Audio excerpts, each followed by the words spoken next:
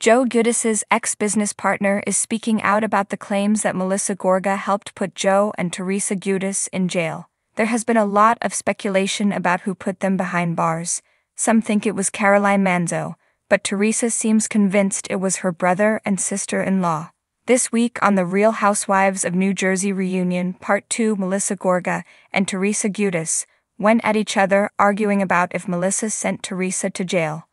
Andy Cohen asked Teresa if she really thinks her brother and sister-in-law are responsible for sending her to jail, and she said that she thinks they are. Melissa and Joe were allegedly hanging out with Joe Giudice's ex-business partner. Joe Giudice's former business partner spoke to The Sun exclusively and explained what really happened. Joe Mastropol says that he doesn't even know Melissa Gorga. He says he wouldn't even know who she was if he saw her, but he does know Joe Gorga. He made it clear that he knows who he is, so it is possible that he was talking to him. Nobody knows for sure who reached out to the FBI and ended up causing Joe and Teresa to go to prison. He said, "I know Joe Gorga but don't know Melissa at all. I know Joe as a friend, that's all. But Melissa, maybe I met her at Joe's house way back, maybe 1 or 2 times. I wouldn't even know what she looked like. If I bumped into her, I wouldn't even know who she was."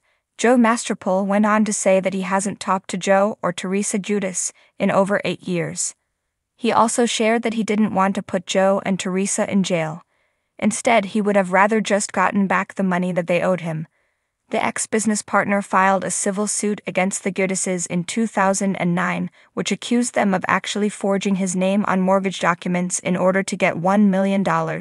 This case was eventually dismissed, but they were ordered to pay him $260,000.